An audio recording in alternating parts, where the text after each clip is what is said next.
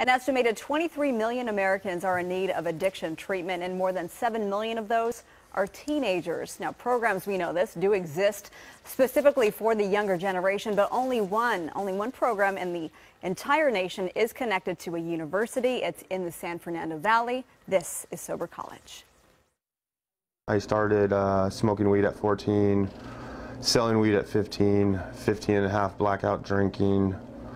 16, I started doing meth. From the time Andy Dirkshire started using drugs at 14 until he was 24, he was sober for no more than 6 months. He dropped out of high school, lived on the streets, and spent time locked up. When I got to Sober College, I just came straight from prison. I literally couldn't spell schedule, I couldn't spell aunt or uncle. It was terrible. Today, Andy is one of the 1,000 graduates Sober College has treated since Mindy Leffens Pfeiffer and her late husband Robert Pfeiffer founded it in 2006. We're not a 30-day program. We're not a quick fix. We understand Robert was really passionate that addiction is a brain disease, and like anything else, it needs time to heal. Established in Woodland Hills, Sober College accepts young adults 18 to 26 years old who are struggling with an addiction but are committed to at least a 90-day, 12-step program. But this is your average child that could be mine or yours, might have done pot and alcohol and heroin. My name is Maddie and I'm an addict. Smoking marijuana was part of 19-year-old Maddie Gordon's daily routine. She calls it a vicious cycle she could not escape. Now, living at Sober College, which is required, the day we met, she was 55 days clean and continuing her college education.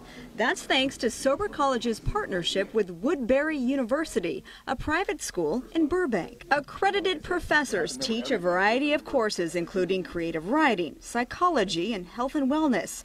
And in 6 months, clients can earn up to 1 semester of transferable college credits. You don't have to look very far to see the good Sober College is doing for these students. You see these banners on the wall? They represent schools students have been accepted to. Do you often think about how far you've come? Yes, definitely. Andy, who now works for Sober College and who just celebrated 10 years sobriety, happy birthday, dear Andy, is poised to receive a degree in psychology from Woodbury University. My life today is amazing. I never realized that I could have gone as far as I have. Just the thought of it makes me want to cry. It's stories like Andy's that keep Mindy going. We put a toolbox together and we hope that we give you everything you need to start and jump off back to your life that you should have had. It's my husband's motto, we just don't give up.